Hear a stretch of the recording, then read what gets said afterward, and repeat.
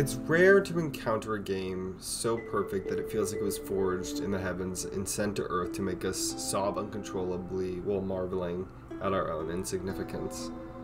Neva is one such game. From its ethereal art style to the goodest boy of the year, this game delivers perfection on a silver platter. Neva ascends beyond mere video games and becomes a mind-altering experience.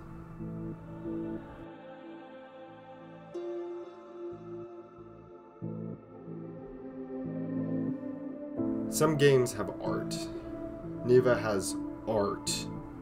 Nomada Studios' previous game, Gris, was the game I consider to be the most beautiful of all time. Now I'm conflicted because Neva is just as beautiful, if not more stunning than Gris.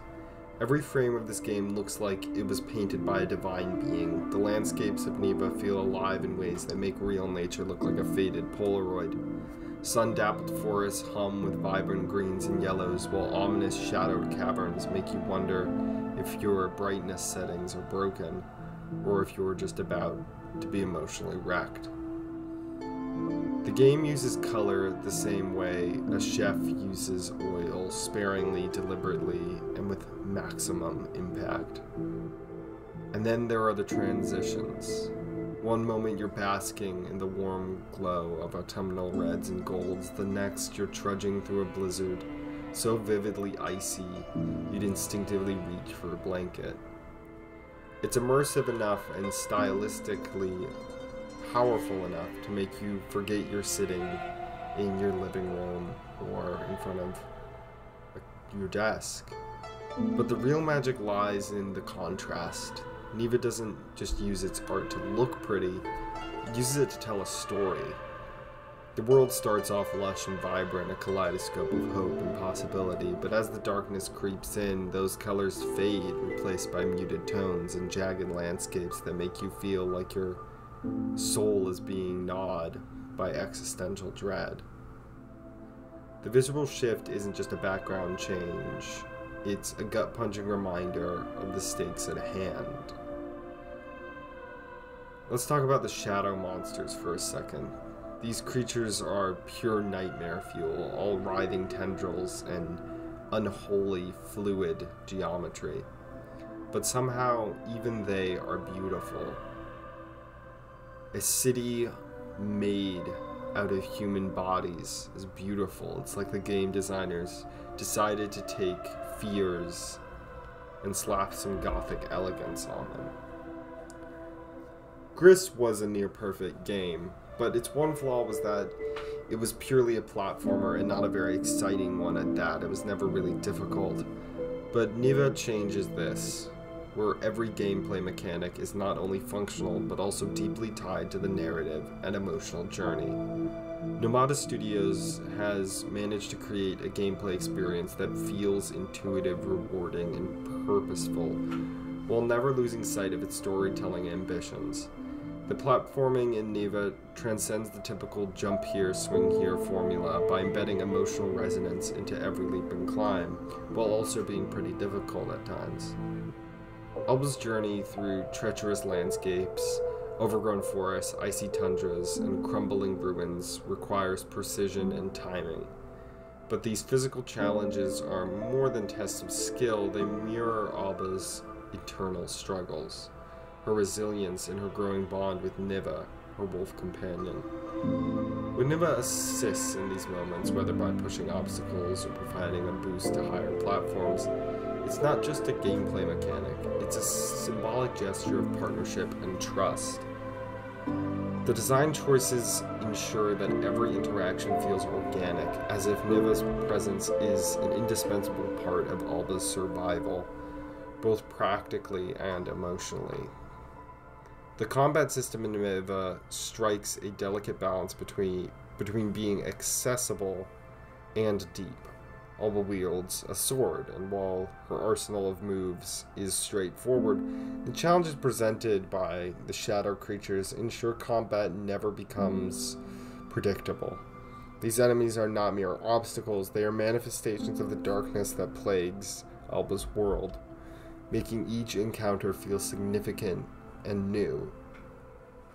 What truly elevates the combat, however, is the integration of Neva as an active participant.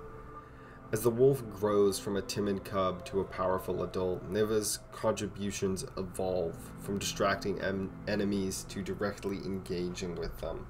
I've never felt such a bond with a helper character in a video game before.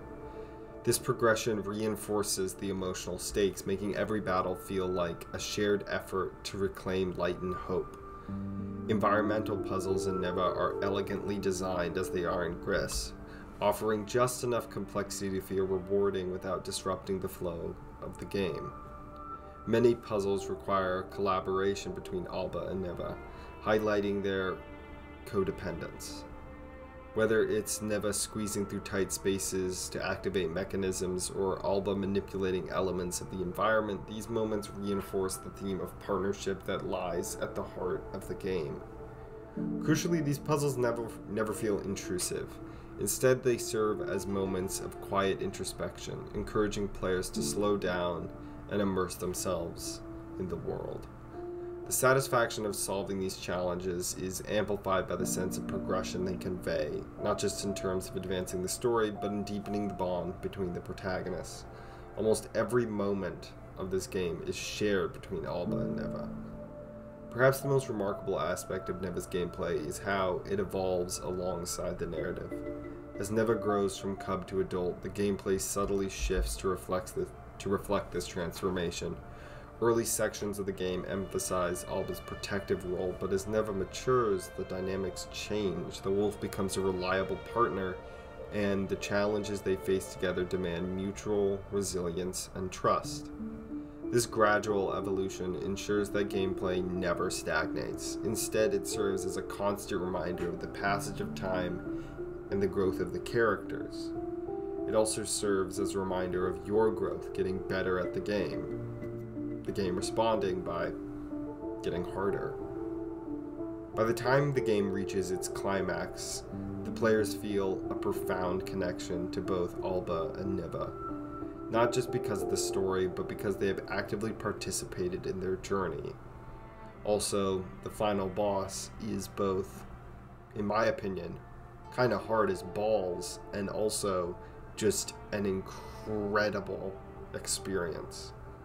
The gameplay in Neva is a testament to Neva Studios' ability to craft mechanics that are not only engaging, but also deeply intertwined with the emotional core of the story.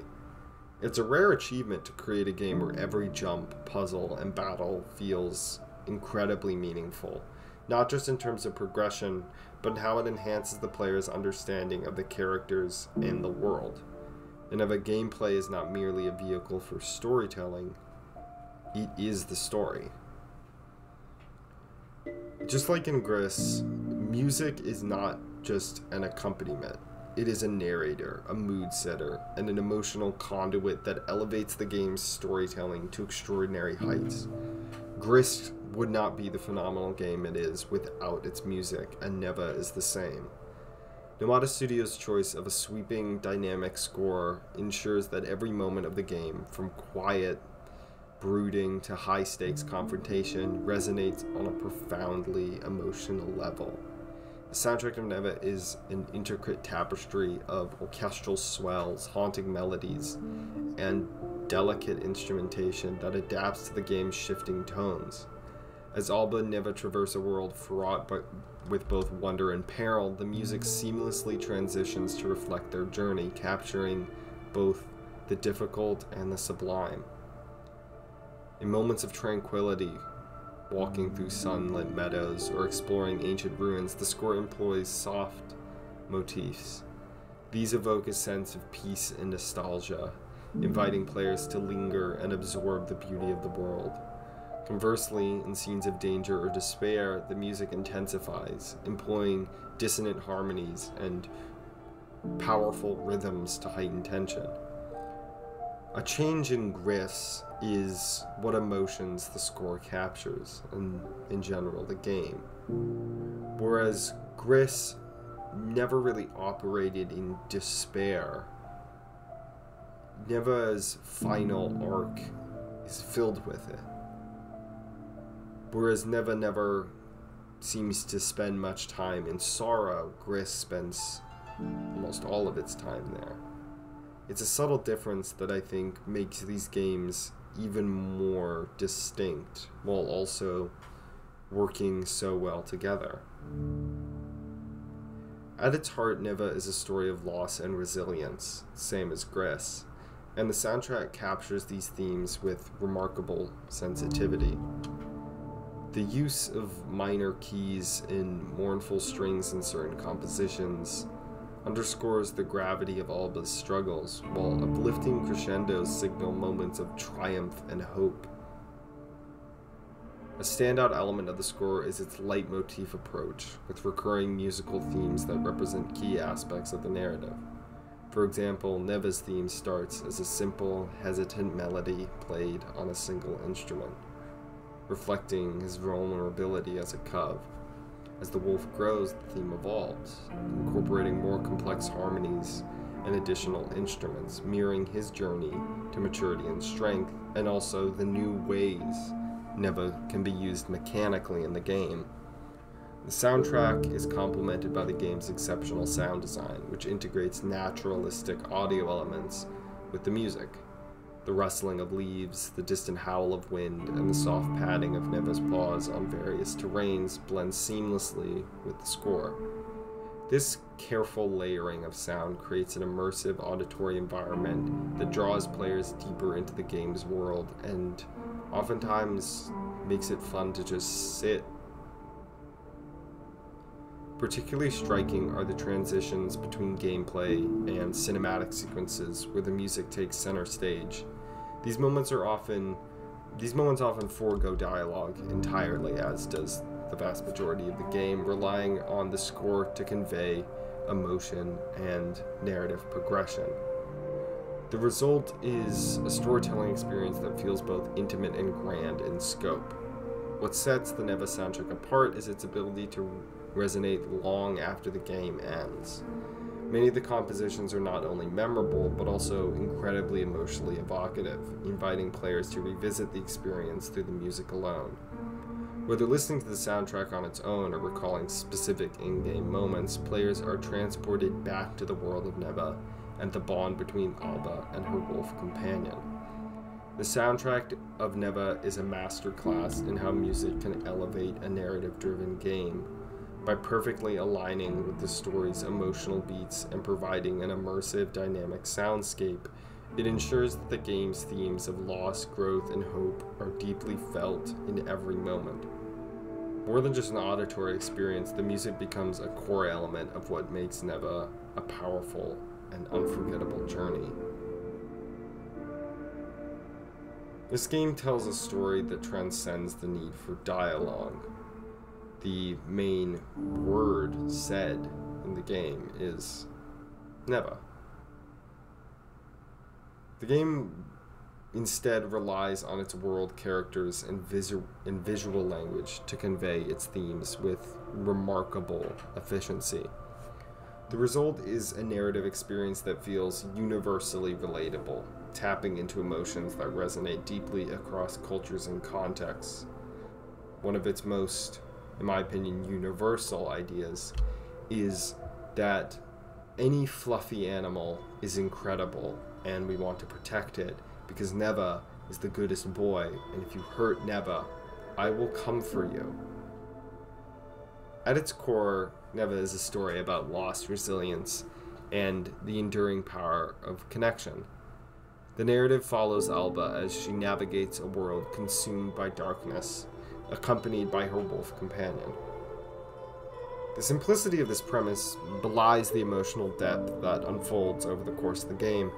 The absence of traditional dialogue allows the story to be interpreted through action, expression, and environmental cues. This approach not only enhances immersion, but also invites players to project their own experiences and emotions onto the characters. Themes of grief, healing, and interdependence are woven into the narrative with subtlety, ensuring that every moment feels both personal and expansive. The bond between Alba and Neva is the emotional centerpiece of the game, which is strange coming from Gris, where the core of its emotion came from a lack of bond, a bond severed, which, strangely enough, Neva does deal with in the final moments of the game. From tentative beginnings to a relationship defined by mutual trust and reliance, their connection grows in ways that feel authentic and deeply moving. This development is conveyed through gameplay mechanics as much as visual storytelling. Early in the game, Alba protects Neva, guiding the young wolf through dangers and nurturing him. As Neva matures, he begins to protect Alba in turn, creating a dynamic that underscores the themes of growth and motherhood. These shifts in their relationship are communicated through small, poignant moments, a shared glance, a comforting nuzzle, that end up speaking volumes later on in the game. The world of Neva is as much a character as Alba and her companions, but I think this doesn't fully express how much of a character Alba and Neva are. There was a really powerful experience late in the game where Neva has departed and not died, but just gone away. And you are alone. It's just Alba. And I thought about a seemingly extra mechanic in the game, which is that you can pet Neva. Technically, this does serve a purpose. You can calm Neva down, but it never really hit me as anything much. But then Neva comes back, and the first thing I did was give Neva a little scratch. And it was incredibly cathartic. All of the stress that had been building in me since Neva left instantly disappeared. And I think that is what Neva is at the end of the day. It is about companionship, and it is about having someone that defines you. Without spoiling specifics, Neva concludes with a poignant reminder of the resistance of life and the enduring bonds that connect us. It's a narrative that lingers long after the credits roll, inviting players to reflect on their own experiences of loss and growth, and inevitably, the experiences to come. The narrative of Neva is a shining example of how storytelling in games can transcend traditional conventions. By removing dialogue in favor of visual and interactive storytelling, the game creates an experience that is deeply emotional and universally understandable. It's a story told through action, atmosphere, and connection, a testament to the unique power of video games as a medium of storytelling.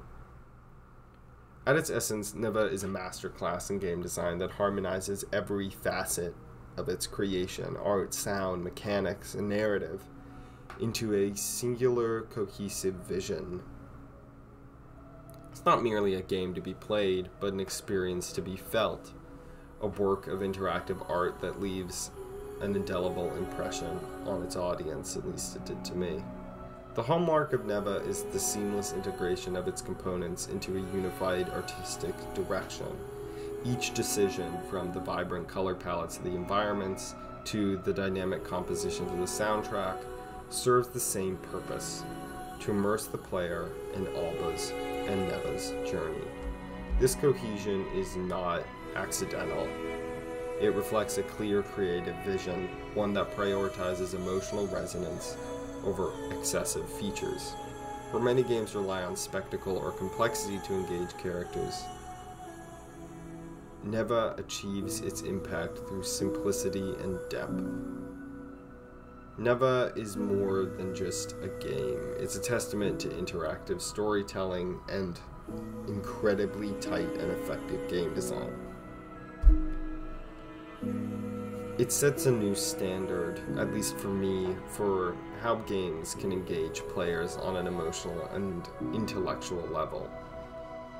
As the industry continues to evolve, I hope Neva stands as a benchmark for future games, especially not necessarily massive games with incredibly high budgets that seek to explore themes of connection, resilience, and more importantly, relationships.